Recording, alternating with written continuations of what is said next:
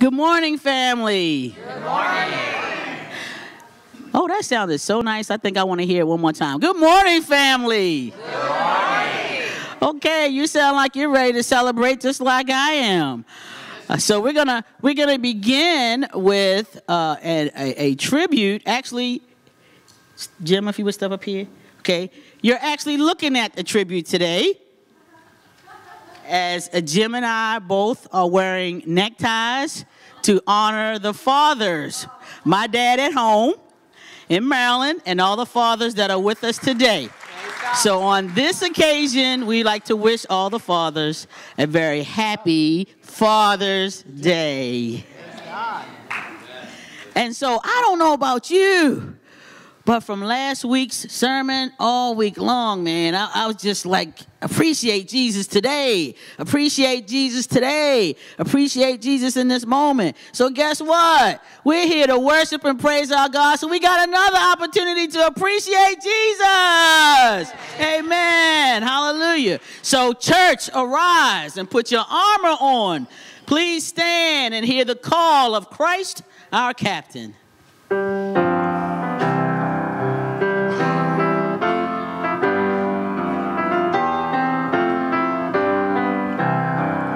Oh, church, arise and put your armor on. Hear the call of Christ our captain. For now the weak can say that they are strong in the strength that God has given. With shield of faith and belt of truth, we'll stand against the devil's lies. An army bold, whose battle cry is love, reaching out to those in darkness. Our call to war, to love the captive soul, but to rage against the captor. And with the sword that makes the wounded whole, we will fight with faith and valor. When faced with trials on every side, we know the outcome is secure. And Christ will have the prize for which he died, an inheritance of nations. Come see the cross where love and mercy meet, as the Son of God is stricken. Then see his foes lie crushed beneath his feet, for the conqueror has risen.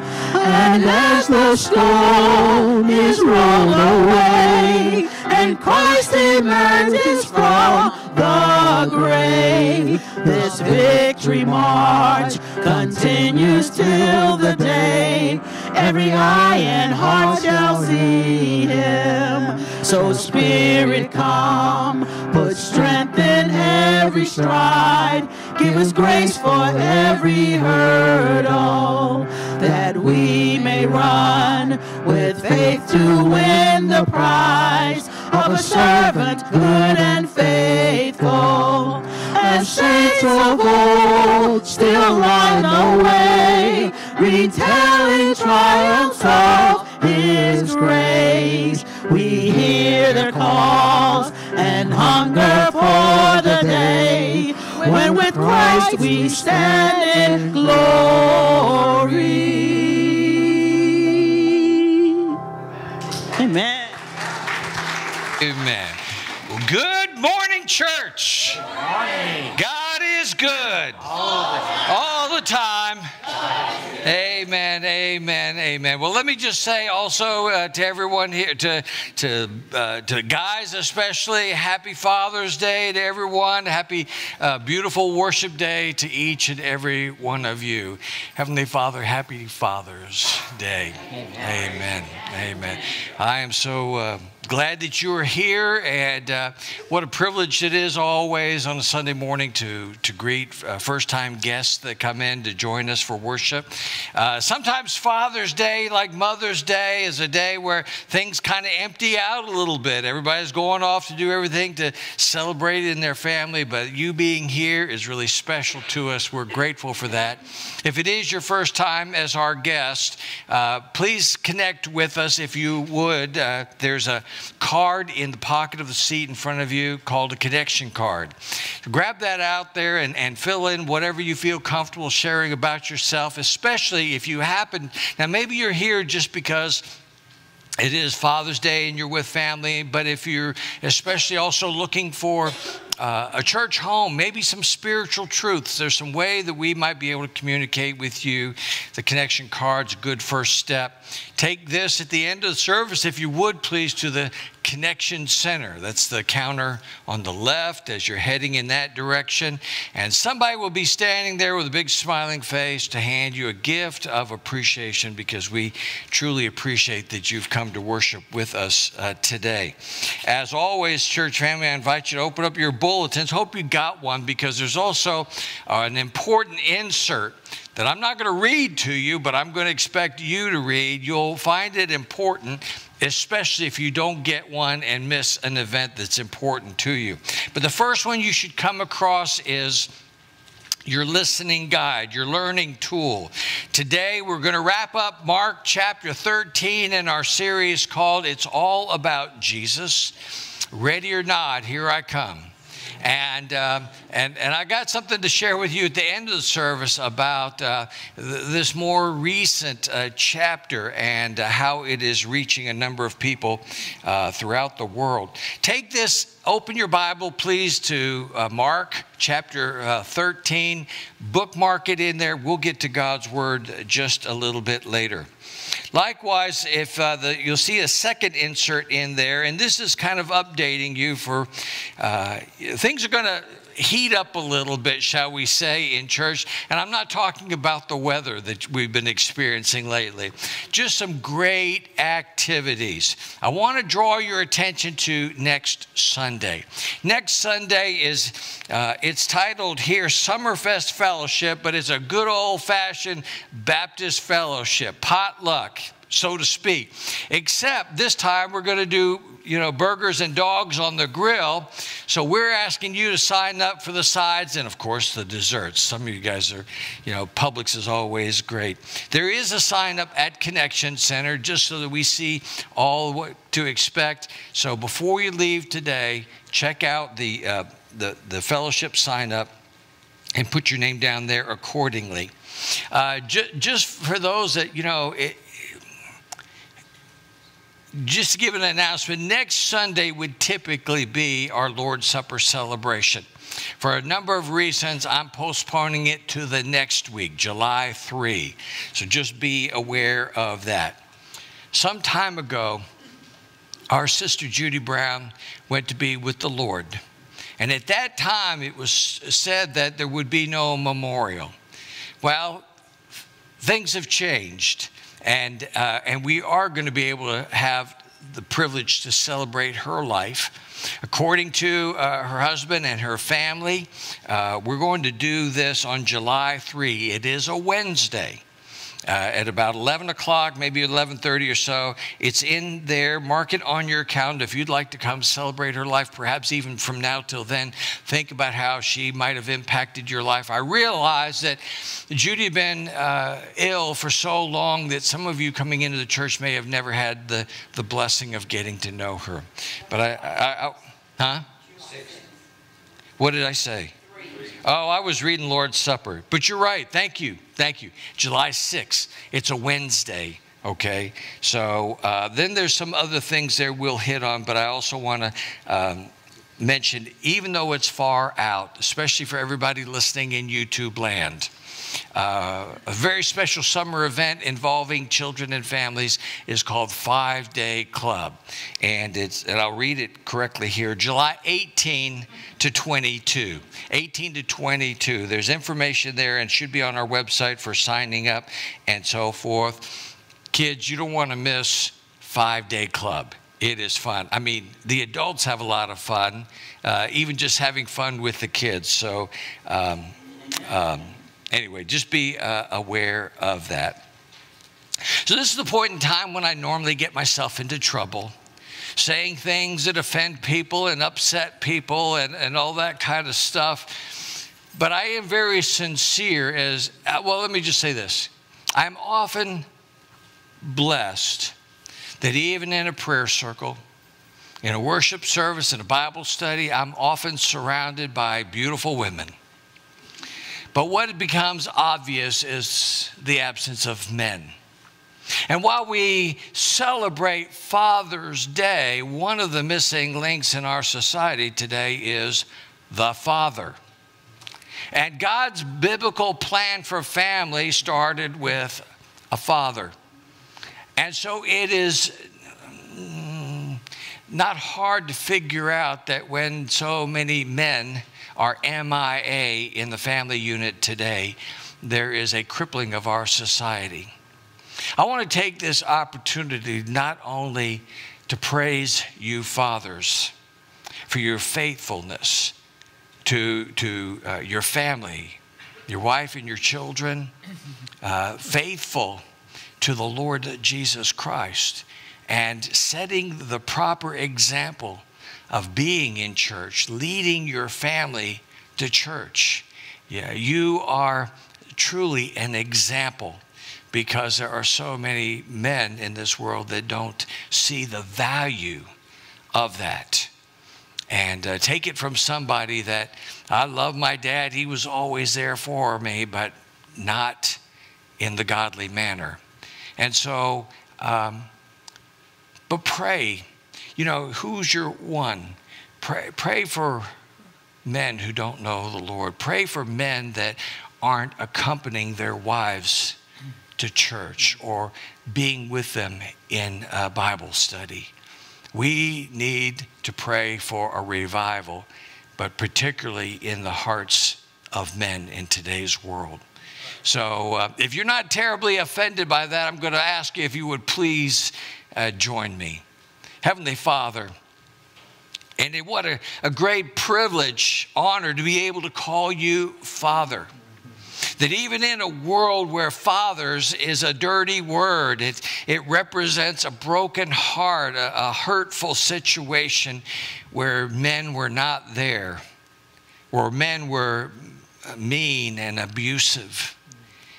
Heavenly Father, you have always been good. When we say God is good, Lord, it is you that we think about. We thank you, Lord, for the way that you have loved us even when we have not loved you in return. Your love is unconditional.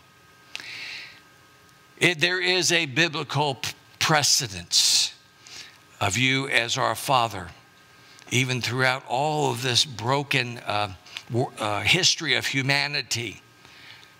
Fathers have not stepped up to be who you have made us and created us to be. And Lord, I am in the foremost of that line, not been what you had called me to be. I thank you for your grace and your mercy to save me and turn my life around. But Lord, sometimes the damage is done. I pray with all heart sincerity, Lord, for men in this world who are dads or have the responsibility of being a father to a child, whether it's stepdad or dad, to be a father according to your good and holy word, the example that you have set for us. And Lord, as I even posted on social media today, men, teach your sons to be gentlemen, or raise your sons to be gentlemen, and teach your daughters to accept nothing less. Father, I just ask that you do a great work of healing in this church body where it's needed, all throughout where my voice is heard this morning, that we give you thanks and praise for who you are. We thank you, Lord, for giving us godly fathers where you have And we pray for those that if they're still alive, their lives can be radically changed and turned around. I thank you, Lord, that you are a God of second chances. You are a God that loves us and filled with grace and mercy. And so, Lord, as we recognize you highly and exalted on this Father's Day, I pray for nothing less than a miracle in the lives of men today and the role they play as Father. In Jesus' name I pray. Amen. Amen. Who am I that the God of creation would think of me? Who am I, excuse me, that the God of creation would make it possible for me to love him? Who are we that God would sacrifice his son because he loved us, that we might have a pathway to love him in relationship with him? Because, church, it's all about Jesus. And as you stand and sing with us, lift your souls and sing, "How Great Thou Art."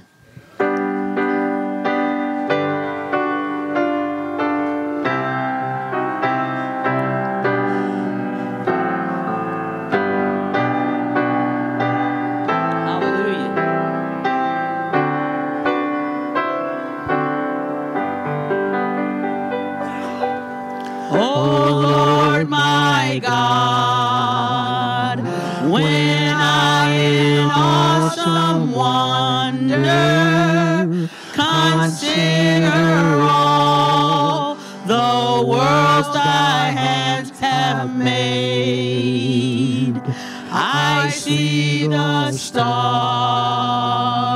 I hear the rolling thunder, thy power throughout the universe displayed. Then sings my soul, my Savior God, to thee. How great thou art, how great thou art.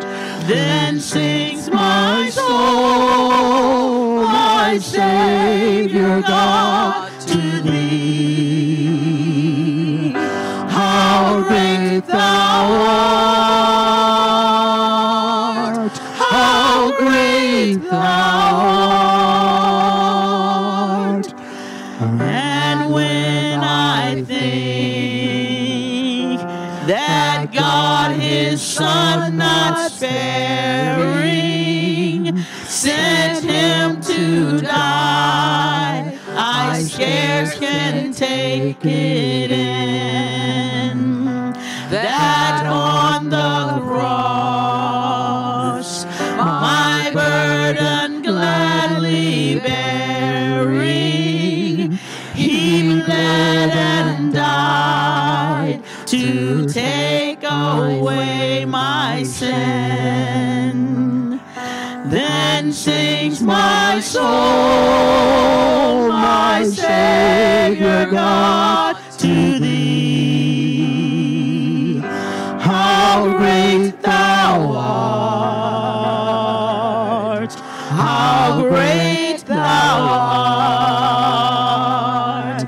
Then sings my soul, my Savior God, to thee. How great thou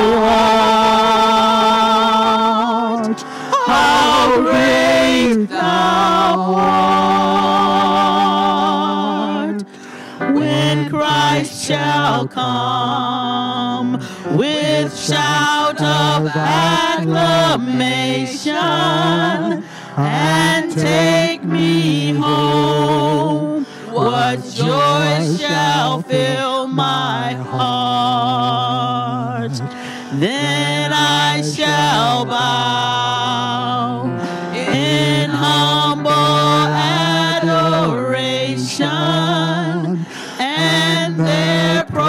proclaim, my God, how great thou art. Then sings my soul, my Savior God, to thee. How great thou art, how great thou art. Then sings my soul, my Savior God, to thee. How great thou art, how great thou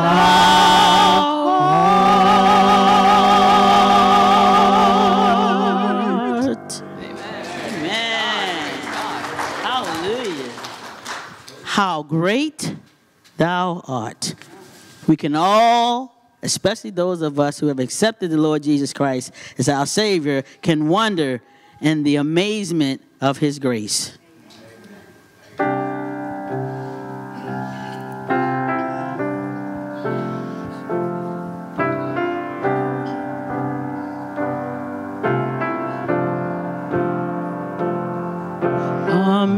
Amazing grace, how sweet the sound that saved a wretch like me.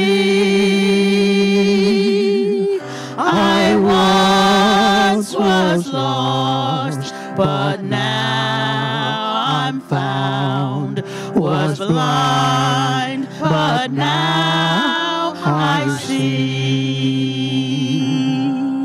'Twas grace that taught my heart to fear, and grace my fears relieved. How precious did that grace appear the hour I first believed.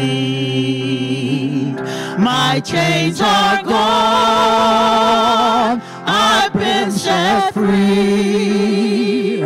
My God, my Savior has ransomed me. And like a flood, His mercy reigns. Unending love, amazing grace. The Lord has promised good to me. His word my hope secures.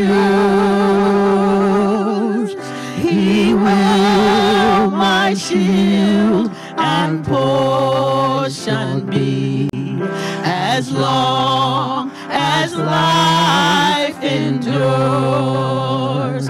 My chains are gone, I've been set free. My God, my Savior has ransomed me. And like a flood, His mercy reigns. Unending love, amazing grace. The earth shall soon dissolve like snow. The sun forbear to shine. But God, who called me here below, will be forever mine. Will be forever mine. You are forever mine.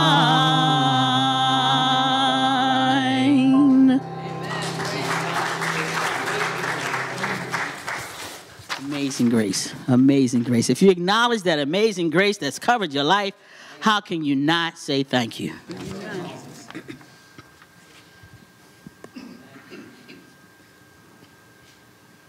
There is indeed so much to thank God for. Amen. Yes, yes, yes.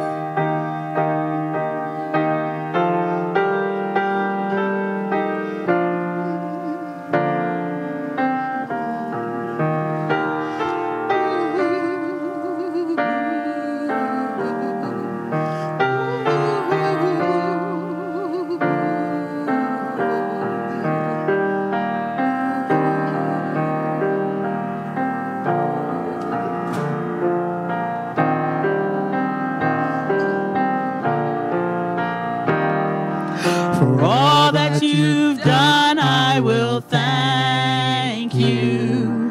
For all that you're going to do. For all that you've promised and all that you are is all that has carried me through. Jesus, I thank you.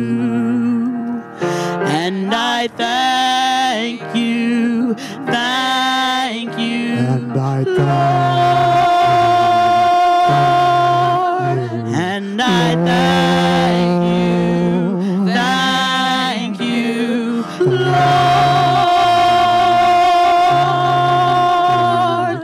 Thank you for loving and setting me free. Thank you for giving your life just for me. How I thank you. Jesus, I thank you. Gratefully thank you.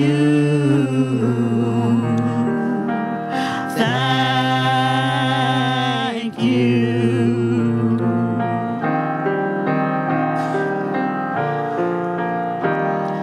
For all that you've done, I will thank you. For all that you're going to do. For all that you've promised and all that you are is all that has carried me through. Jesus, I thank you. And I thank you, Lord. And I thank you, Lord. Thank you for loving and setting me free. Thank you for giving your life just for me. How I thank you. Jesus, I thank you. Gratefully thank you. Thank you. Thank you for loving and setting me free. Thank you for giving your life just for me. How I thank you. Jesus, I thank you. Gratefully thank you. Lord, I thank you.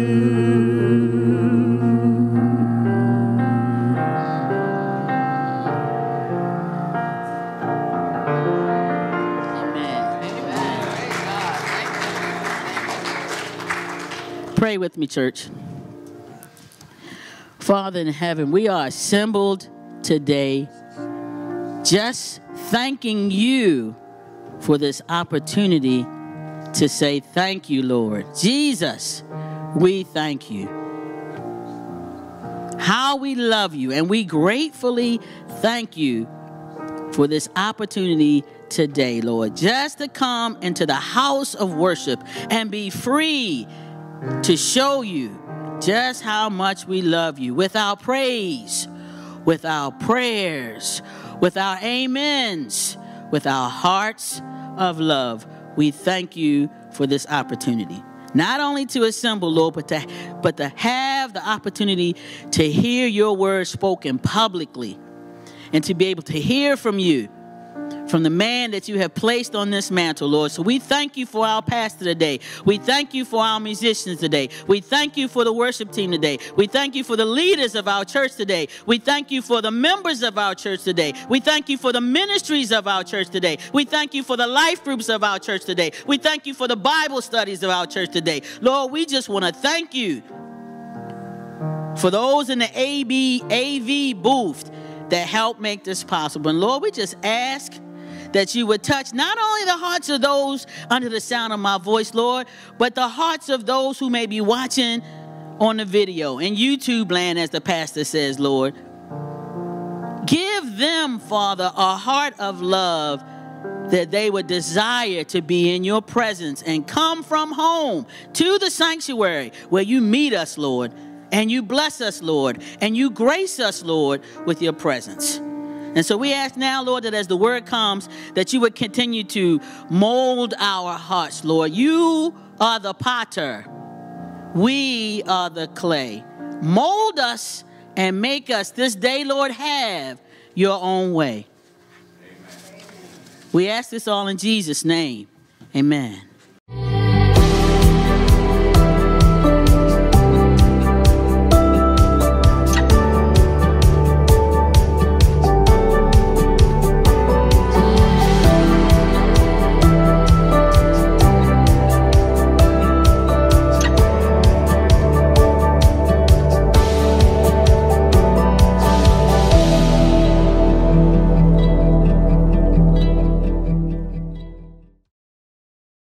Praise the Lord. Thank you, worship team. Boy.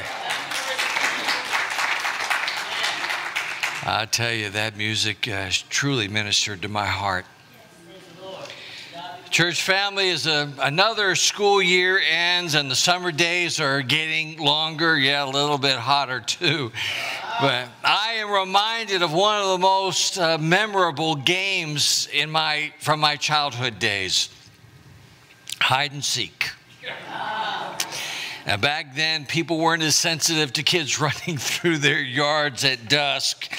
And boy, I tell you, we had some great hiding places where I grew up with the Florida palmettos all behind our house. I bet you remember that as well, where you grew up. But you know, when the game started, somebody was chosen to be it, right? And a spot was chosen to be home base.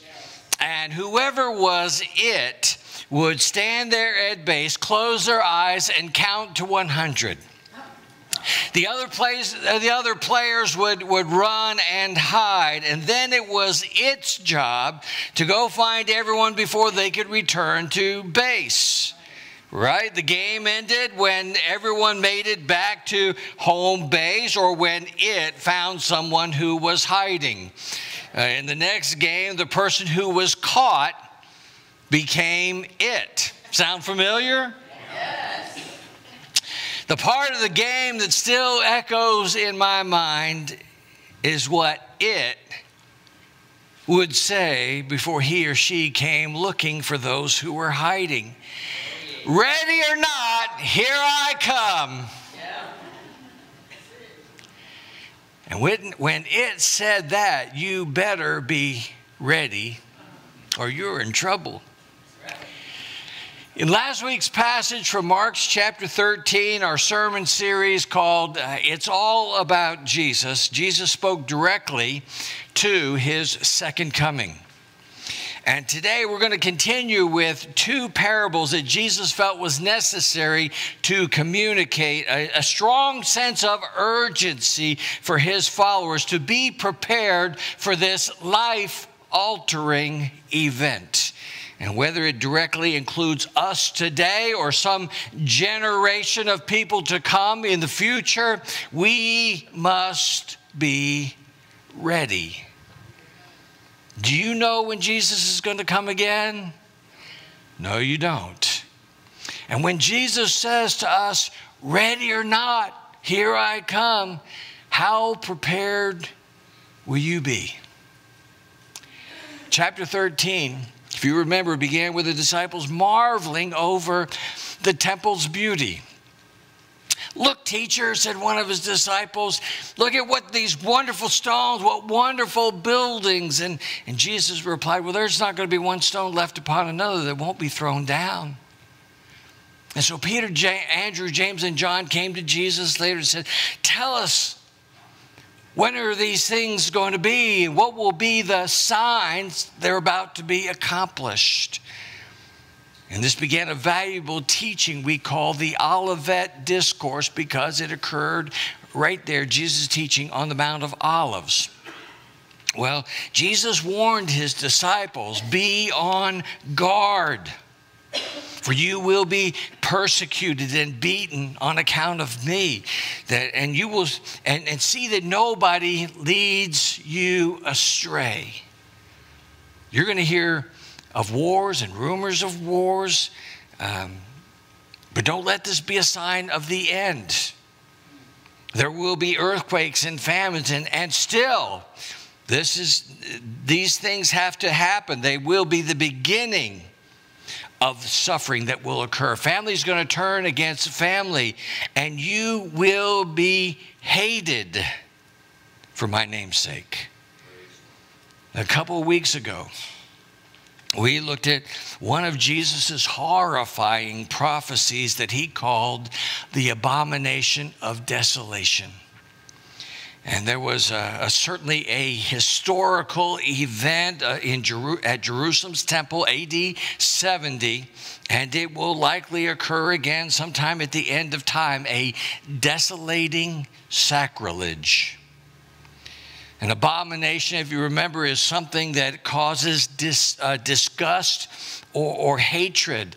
And desolation means it's a state of complete emptiness or destruction.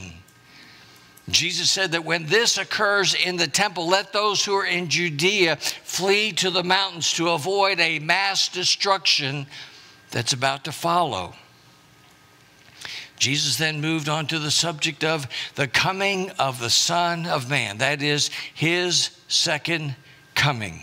Now hear Jesus' words from verse 24 of this chapter. But in those days after the tribulation, he says, the sun will be darkened and the moon will not give its light, and the stars will be falling from the heaven, and the powers in the heavens will be shaken. And then he will send out the angels and gather his elect from the four winds, from the ends of the earth to the ends of heaven. Jesus' primary concern for his disciples was their protection from the deception of false teachers who would try to lead his people astray. Chapter 13 is not about signs and timetables, my friends. It's about discernment. It's about not being fooled with people who are full of signs and timetables. Amen. And so these closing verses that we look at today in chapter 13 offer a warning that all people of all ages should take heart. Jesus is coming. And he is coming very soon. This is not a childhood game. Eternity is at stake.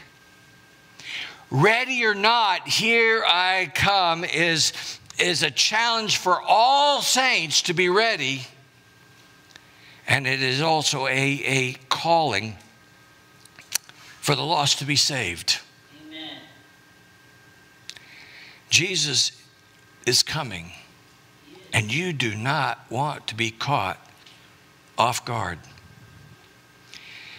It's all about Jesus. Mark chapter 13, with your Bibles open, let's begin reading God's Word together in verse 28. I'm in the ESV, English Standard Version, with your favorite translation in hand. Would you please stand with me if you're able to join me in the reading, to honor the reading of God.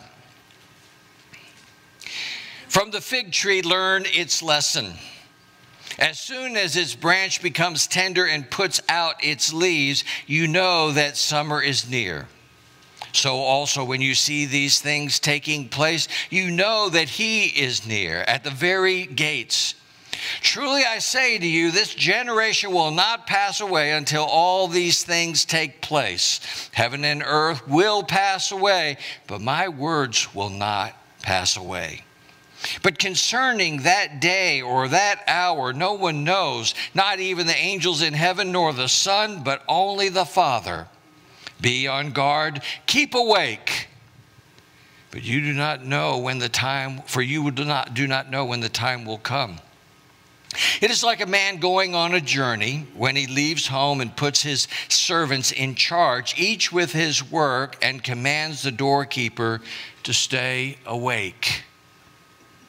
Therefore, stay awake, for you do not know when the master of the house will come, in the evening or at midnight, or when the rooster crows or in the morning, lest he come suddenly and find you asleep. And what I say to you, I say to all, stay awake. Let us pray together. Father, as we read these words, this has been an intense chapter. It has drawn the attention of a lot of people, especially those who are listening and watching on YouTube land. Father, I pray that it gets our attention, particularly in these final words and the impact that Jesus wants to truly communicate in answering his disciples' question, when is all of this going to happen? What does it mean? What should we take away from all of this?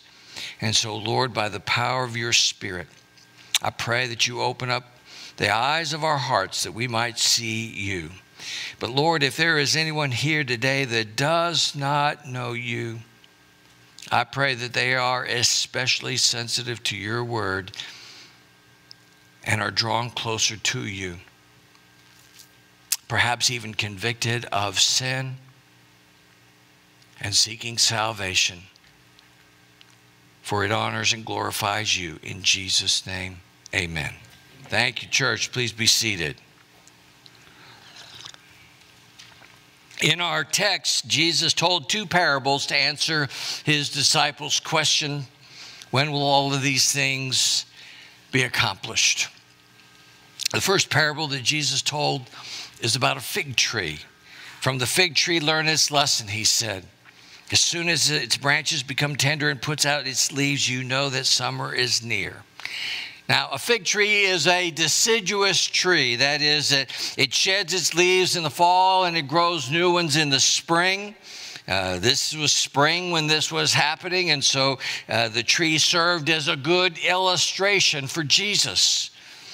In Mark chapter 12, the fig tree represented Israel, which is why Jesus cursed it for its rebellion and its disobedience to God. Now, some people like to take the meaning of a parable in the Gospels and want to try to make it fit into someplace else in the Gospels, like trying to hammer, a round peg into a square hole or something like that, which is the reason why Luke actually declares for us why this is not necessarily true in all cases. Luke says about this same context here, chapter 21, verse 29, and Jesus told them a parable. Look at the fig tree and all the trees. So Jesus is using the fig tree that's sprouting new leaves in the springtime to just serve as an illustration.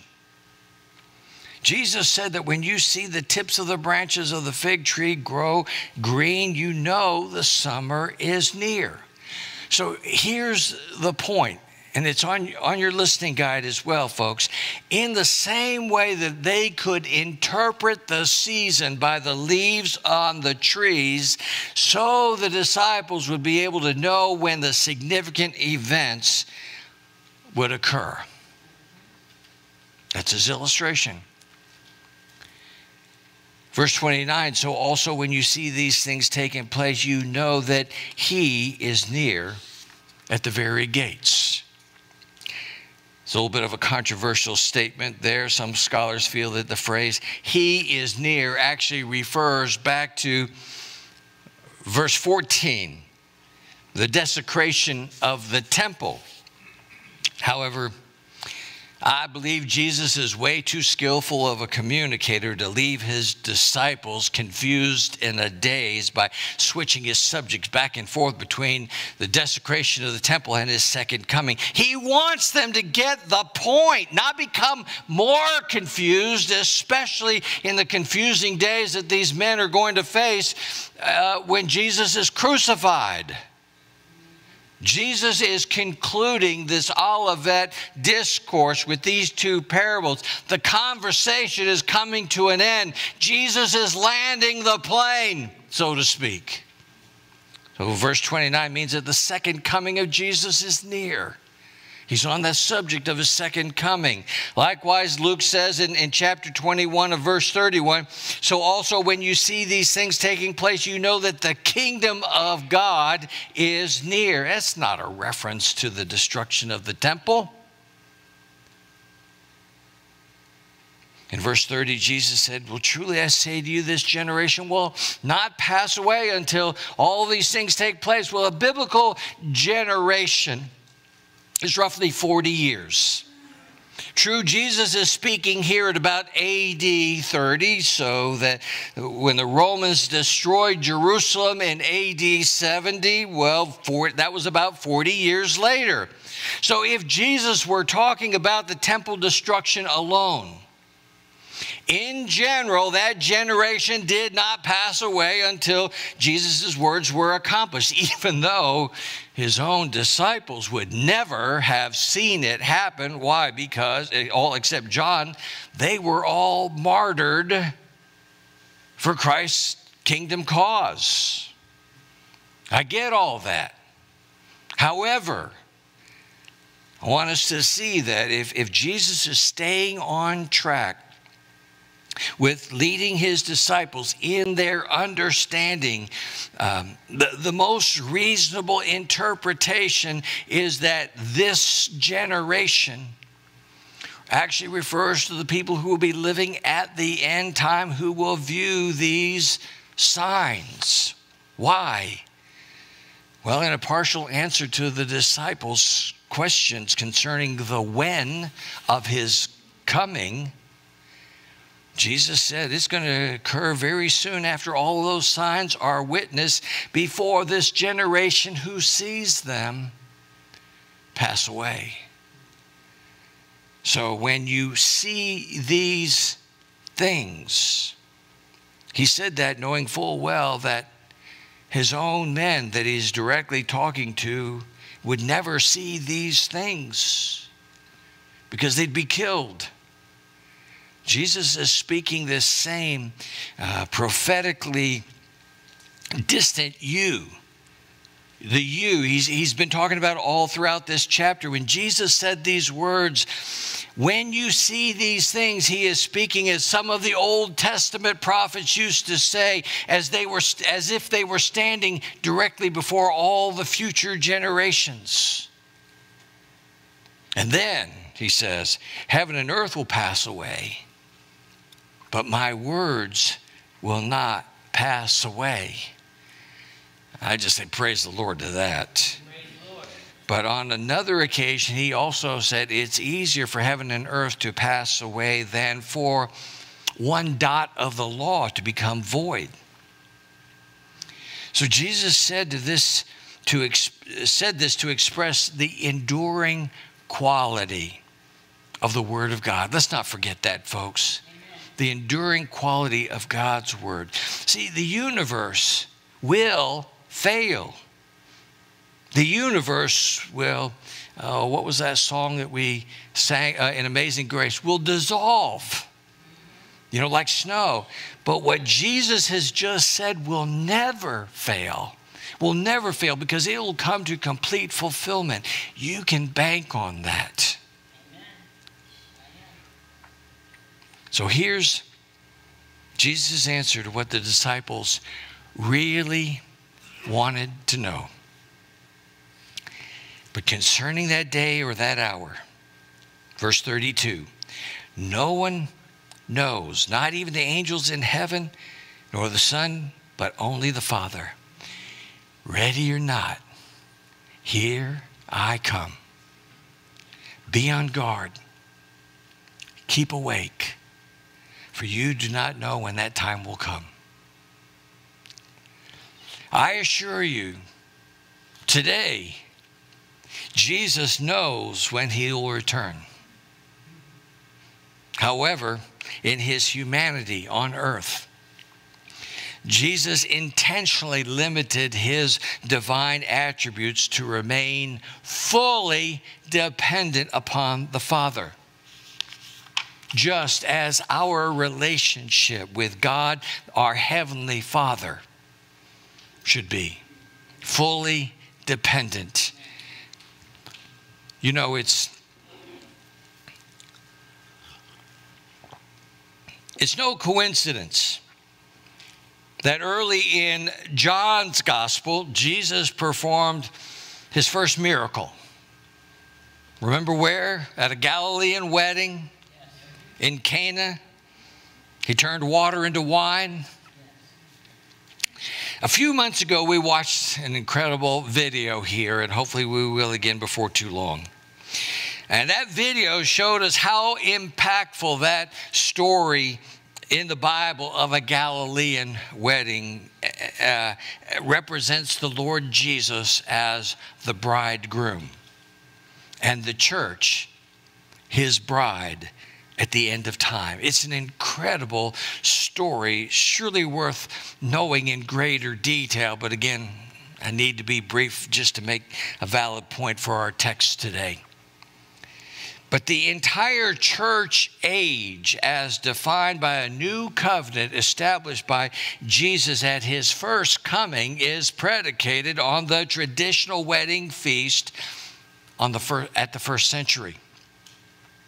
The wedding began with a betrothal, an engagement.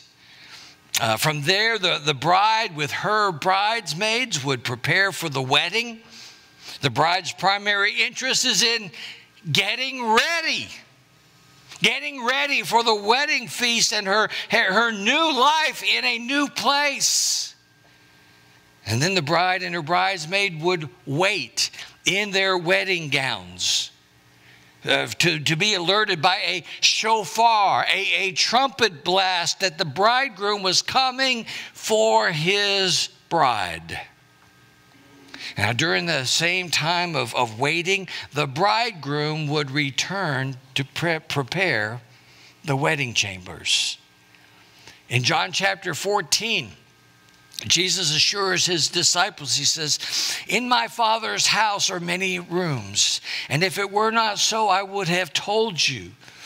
And I'm going away to prepare a place for you. And if I go and prepare a place for you, I will come back and take you to be with me so that you also may be where I am." The Galilean wedding. So neither the bridegroom nor the bride would actually know the exact date. Only the bridegroom's father would know. And so the bridegroom and the bride would be in waiting until they got the notification that the time had come. Jesus says here in verse 32, "But concerning that day or that hour, no one knows, not even the angels in heaven, nor the Son, but only the Father. Be on guard. Keep awake, for you do not know when the time will come." Christian believers, that is Christ's church, his bride, must be awake. Be alert, be prepared for the time that Christ, the bridegroom, comes back to take us to be with him so that we may also be where he is. Are you with me, folks? Now, sometime in the middle of the night, only known to the father of the bridegroom, he would then notify his son, go get your bride, son. Go get your bride. And therefore the bride had to be ready. The church, the bridegroom would then sound the shofar, the trumpet blast, so that the bride and the bridesmaid would then come out and join them in the street. And it was there that the wedding procession, making sure that they had enough oil to light their lamps. So the bridegroom would then place the bride in a seat to be carried to the wedding chamber where the marriage would be consummated. It's important that the bride and her maids make sure that they have enough oil to light their lamps. The oil, of course, is a reference to the anointing and to the Holy Spirit. For Christ's bride, his church, to be allowed to enter into the chamber, she needs to have the oil of the Holy Spirit.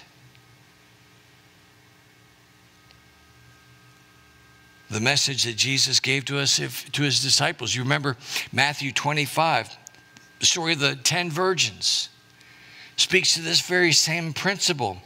If you remember in that story, there were 10 virgins. 5 of them were prudent to have their flask filled with oil, while the other did not. What happened? Only those with the oil, only those with the Holy Spirit were allowed into the wedding feast.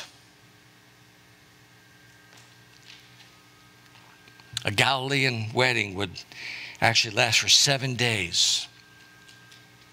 And so the door would be shut for 7 days.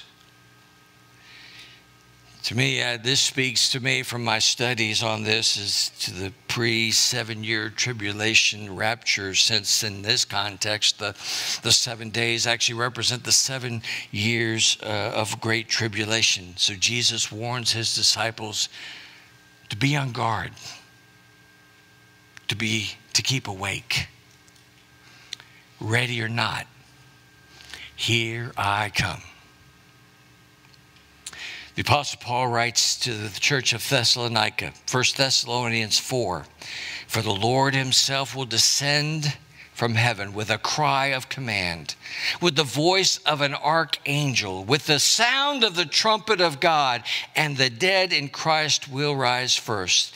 Then we who are alive, who are left, will be caught up together," that we will be carried like the bride, that we will be, the word rapture comes from being caught up with them in the clouds to meet the Lord in the air. And so we will always be with the Lord. Paul says, therefore, encourage one another with these words.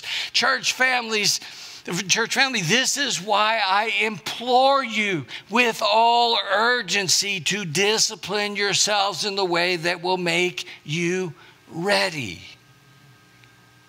For if not, Christ's second coming, surely for your inevitable death.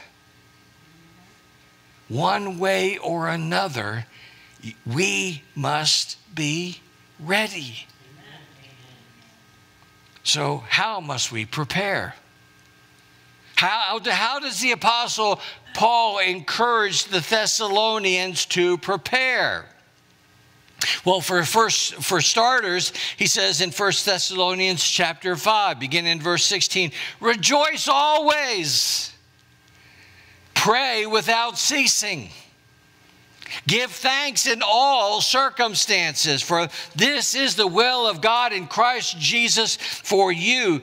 Do not quench the Spirit. Do not despise prophecies, but test everything. Hold fast what is good. Abstain from every form of evil." That's for starters. Paul doesn't say in these words, of course, be in God's word, but you know that's a given, because his word never fails. As believers in Christ, his bride, we are challenged to realize that our future home in heaven is being prepared And he is coming soon to receive us so that we can begin to enjoy the blessed hope that is promised for us as the new covenant believers, including an inheritance. Preparation requires us, folks, to be aware of his imminent return. As Titus 2:13 encourages us, looking for the blessed hope and the appearing of our great God and Savior Jesus Christ, who gave himself for us to redeem us from every lawless deed and to purify for himself a people for his own possession, zealous for good works. In his second parable of watchfulness, Jesus described himself as a man going on a journey. Jesus, of course, would be returning to heaven. So in verse 34, he says, it's like a man going on a journey. When he leaves home, he puts his servants in charge, each with his work, and commands the doorkeeper to stay awake. The disciples who are left behind are there to carry on their work. The doorkeeper, a servant, is commanded to keep watch for the master's return.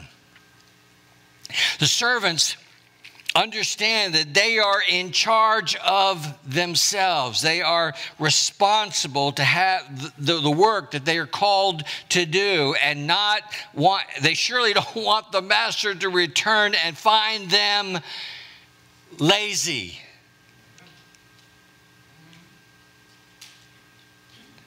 We don't want them to return and find us lazy, do we?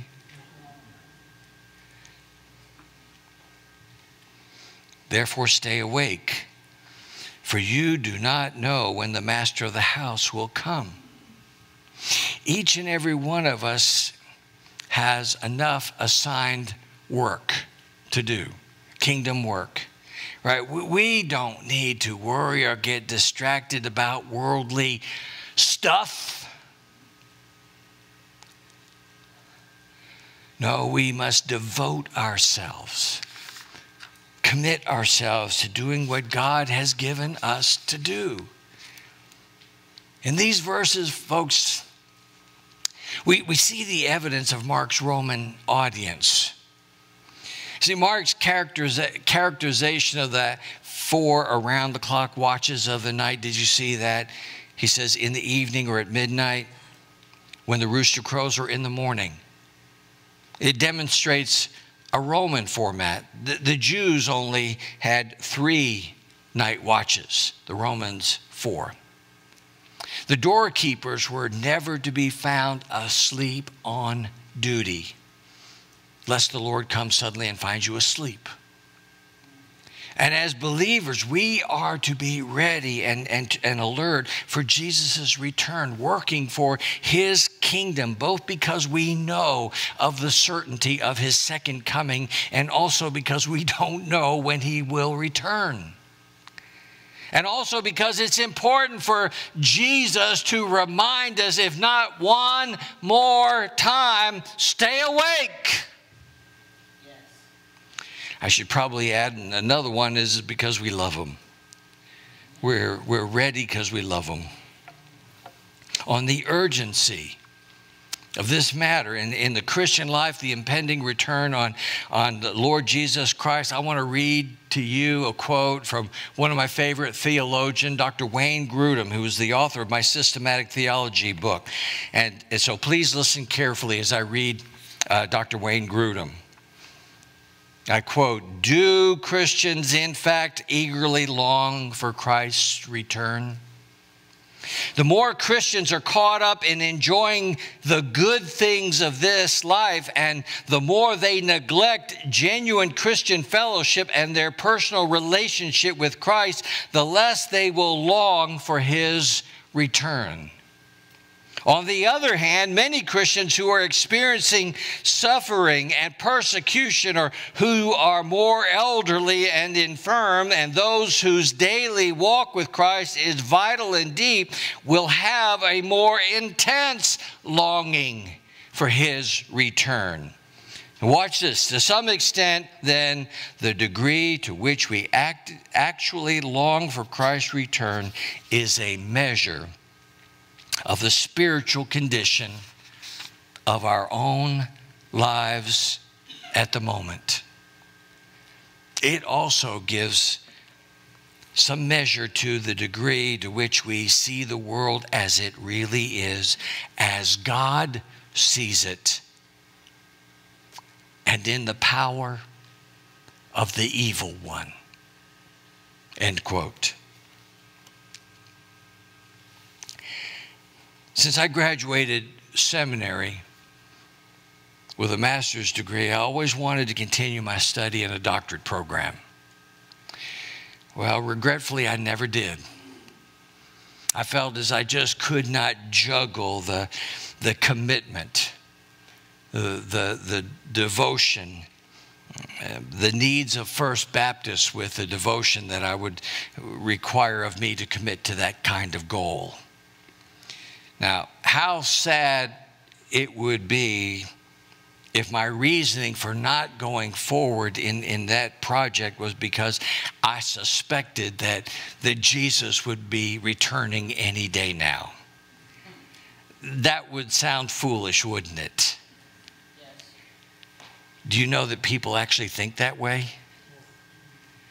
People actually think that way, which is why Jesus would never tell us when he's coming back.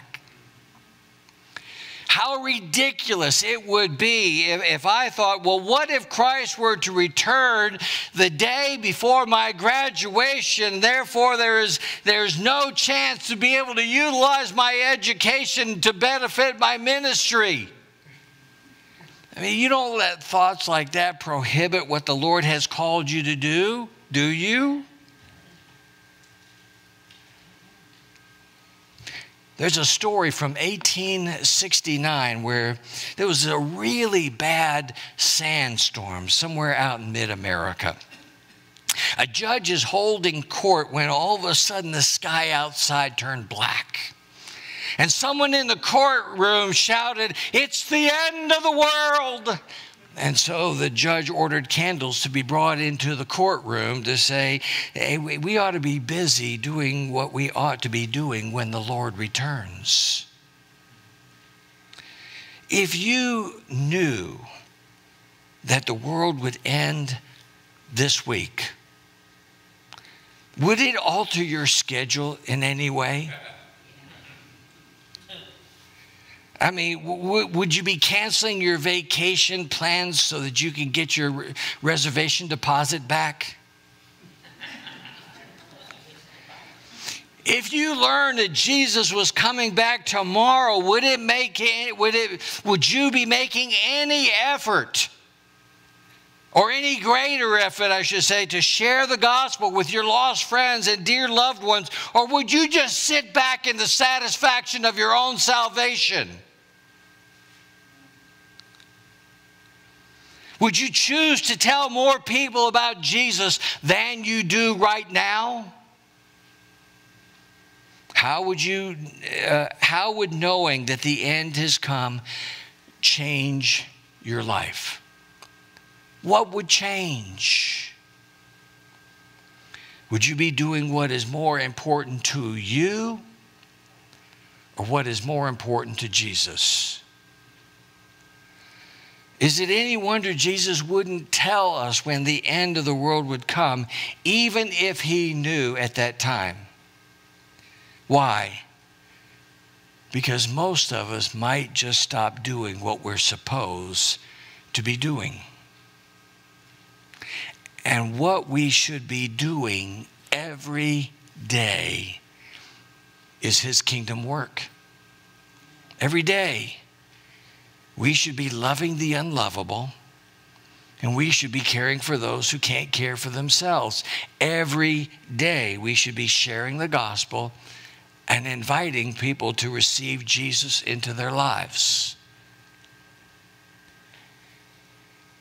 When we tend to marvel over all the magnificent creations of man, we tend to forget that one day it's all going to go away. And like God's word, only the things of God will last forever. We forget, so Jesus taught us to stay focused on what's really, really important. Jesus wants us to be engaged.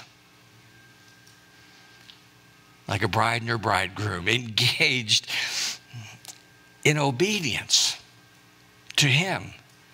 No matter what our walk of life, or right up to the very moment of his imminent return. Friends, to be ready for Christ's return is to be faithfully obeying him in his kingdom mission, actively engaged in whatever it is that he has gifted you to do, whatever it is he has called you to do. And if you don't know what that is, please let me help you. Now, since we don't know the day of his return, on that day there will no doubt be some who will have been trained to be useful for him, prepared to do his work that he has called you to do, and you'll never be able to step one foot onto his mission field. But that's okay. Jesus wants obedience from us, not results. We leave the results up to him. I believe that the rapture is going to occur on a Sunday morning in worship service. And that way, especially those who are left behind in the church will be the first to know exactly what just happened.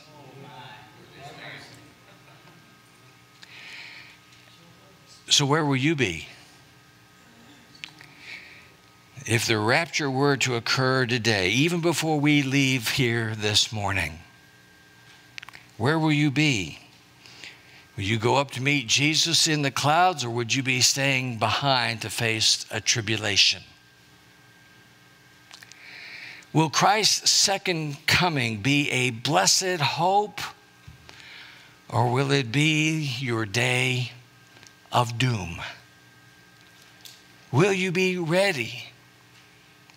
When Jesus says, ready or not, here I come.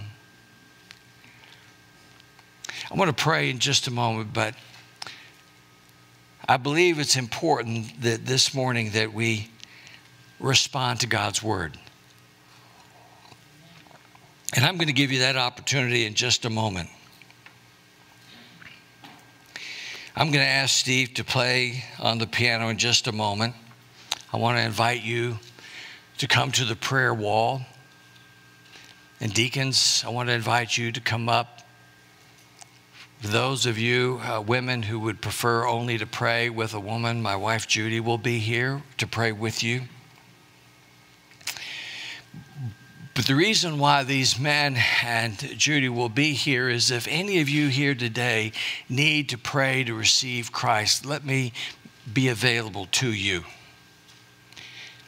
You may have come here today. How foolish of me to think that none of you bring burdens with you into church. And I assure you, if your heart is laden with burdens, you're in the right place. And so, come and be with the Lord. Maybe by yourself, you in your little prayer closet right here at the prayer wall. Maybe you just want to pray with someone. Somebody will be here today. But when you consider all the things that I've shared today, I want you to know more than ever that as we've talked about the end of the world, I want you to realize that the beginning of the world was that God loves you and he created you to love you. And for you to be loved and for him to love you and for us to love him back. And early on in God's story,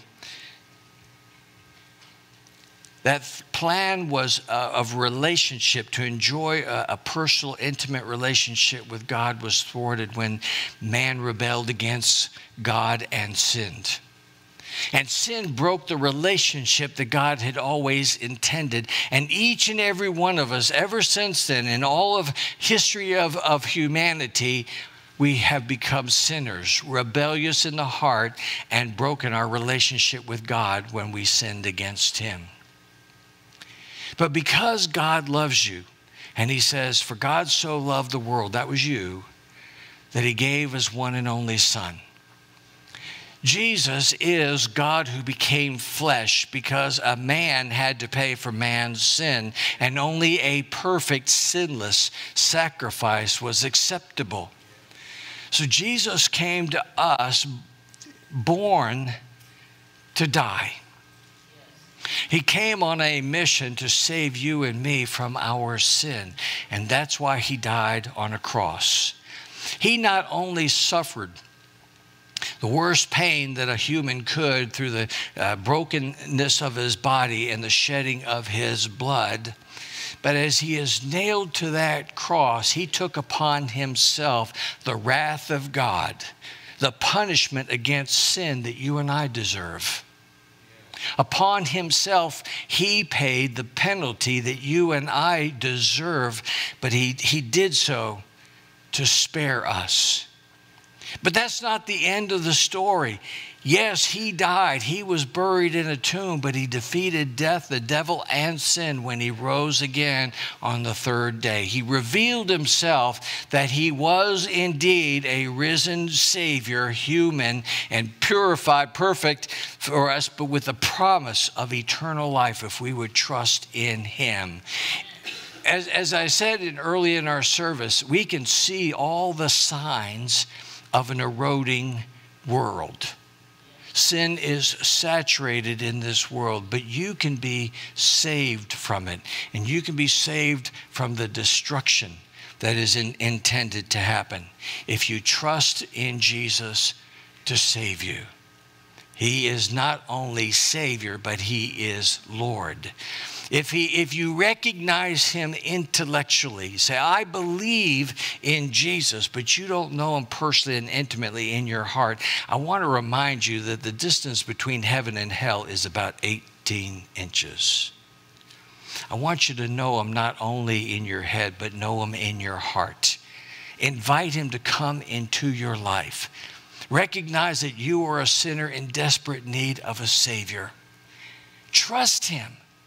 Lord, I need you badly. Come in and not only save me, but change me. I want to experience life in your favor. I want to experience you personally and intimately. So I have this opportunity to do that right now. So Steve is going to play. Deacons, if you would come forward. I'm going to come down and stand right over here. And you can either come to the prayer wall while the music is playing if you just need to come and pray with someone. But get up out of your seats. Come forward as the Lord leads you. And if you need to receive Christ, let me encourage you and pray with you. You come now.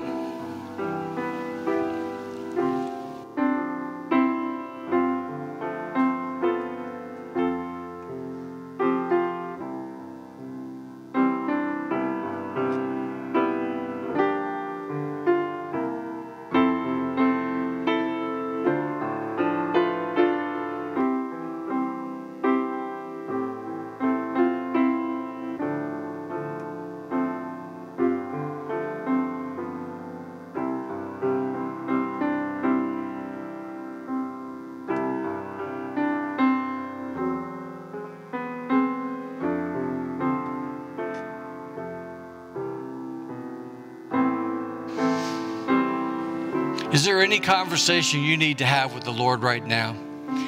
Maybe you need to have peace in your heart, and you just need to come to him right now and say, Lord, I believe in you. I believe I'm saved. If I were to die today, I know I'd be in your loving arms, but I need healing right now. I'm not right with you. I need a stronger relationship. Maybe right now you just need to make peace with the Lord. So feel free to come forward to Him. It shows Him your intent and your obedience.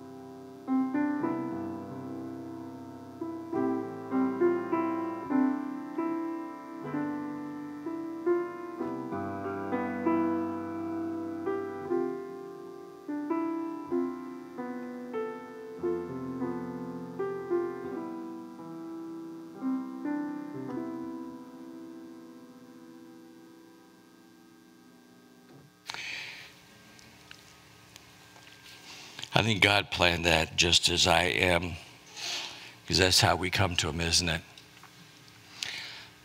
Thank you, Steve. Praise the Lord. Since we just finished our offering, I just call your attention to keep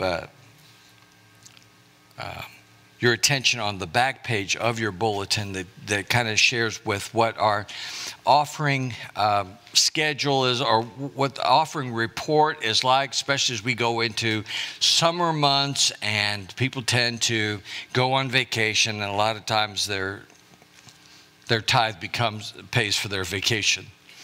So follow that along so that you can remain faithful as Brother Norman says, whatever, comes in can leave. The Lord's provision. And likewise, keep in mind and pray about the grant. That is the supplemental giving gift that you have toward a new youth pastor. Now, this past week, Elaine sold the church van for the asking price, and that money is set aside for a new van when all of this comes to fruition. If we can build a stronger children's ministry, build a new youth ministry, that will help supply that. So just keep the faith, and particularly that your giving will make a strong impact and difference on connecting families to live changed lives in Christ. That is our mission. I want to mention again real quickly the Summerfest Fellowship, just a name for a fellowship we're going to do next week. Let's consider that like a high attendance Sunday. Consider bringing a friend. And who doesn't like to sit around a table and eat and make new friends? If you know of somebody that's fairly new in the church, somebody that you can bring to church next Sunday would surely be great to do that. So keep that in mind. High attendance Sunday. Dogs, burgers are perfect for summer, and then you bring your favorite dessert. I'll love that a whole lot. Again, just in case you hear me say something wrong, like misquote a day or a date or anything like that, take the insert home, magnet it to your refrigerator. This isn't as good as God's word, but it's pretty close. I might even change Judy Brown's service a little bit, but I ask you to do that. I want to brag on Jesus for a moment before we close.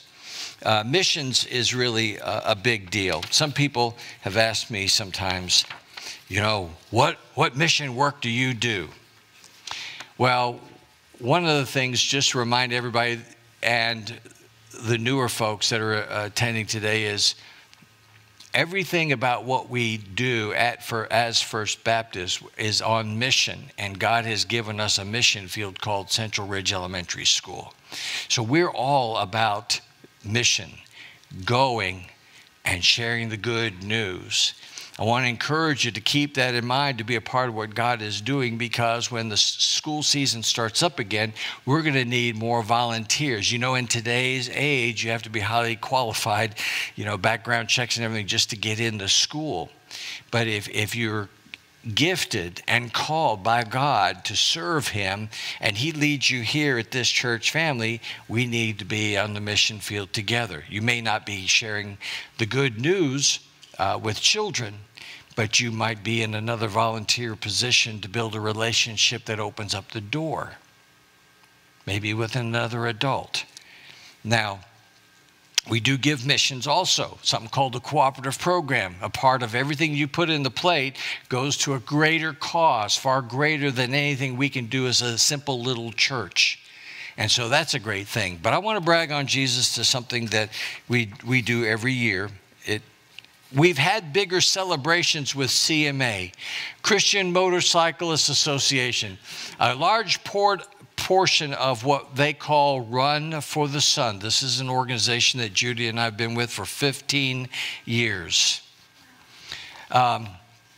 A great portion of their mission work is strictly to meet the motorcycle community, which some of you may immediately start thinking motorcycle clubs or gangs or this and that. No, anybody that rides 2 or 3 wheels is for the gospel. But every year, when we hold a single day event called Run for the Sun, you often participate in some way or another to give. Last couple of years, I've kind of sold you some tickets to Angelotti's.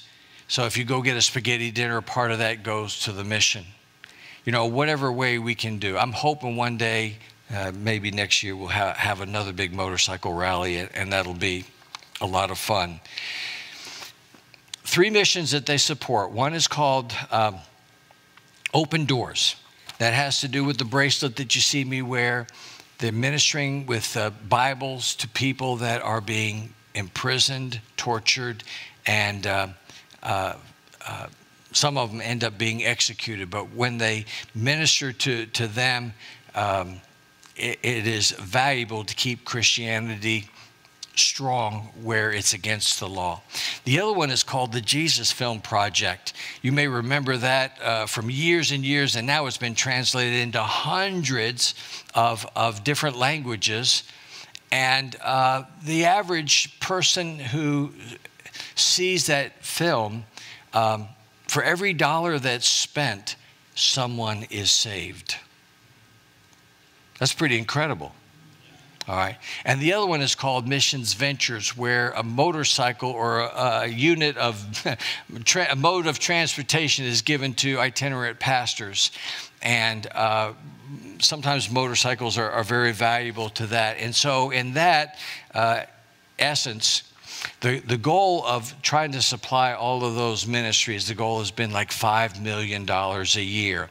Not until COVID actually hit, in all the years of CMA, did they ever hit the goal?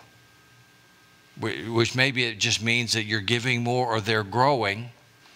But this weekend, the national rally was held, and it announced that they not only hit their goal of $5 million, but it was $5,768,408. Amen.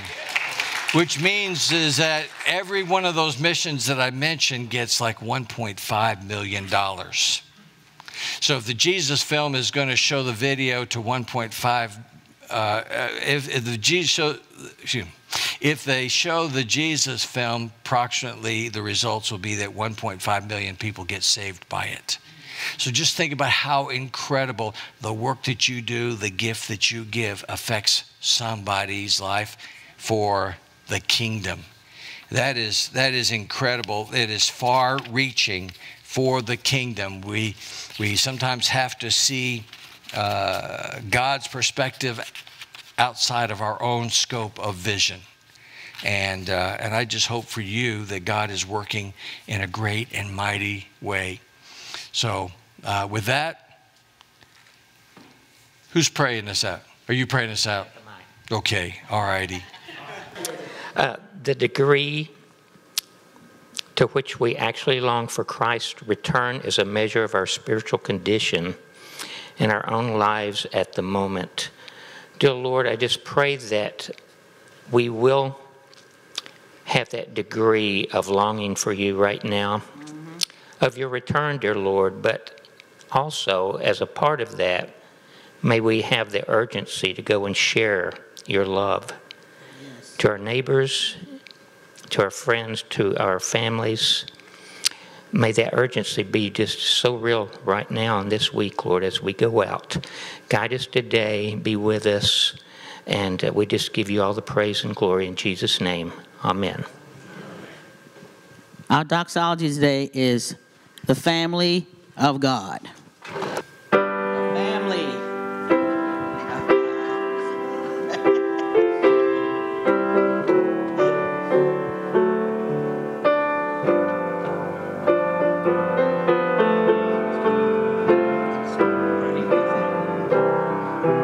I'm so glad I'm a part of the family of God. I've been washed in the fountain, cleansed by his blood, joined heirs with Jesus as we travel this sod.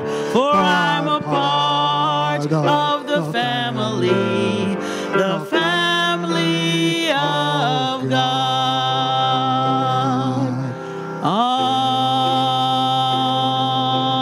Amen. Amen.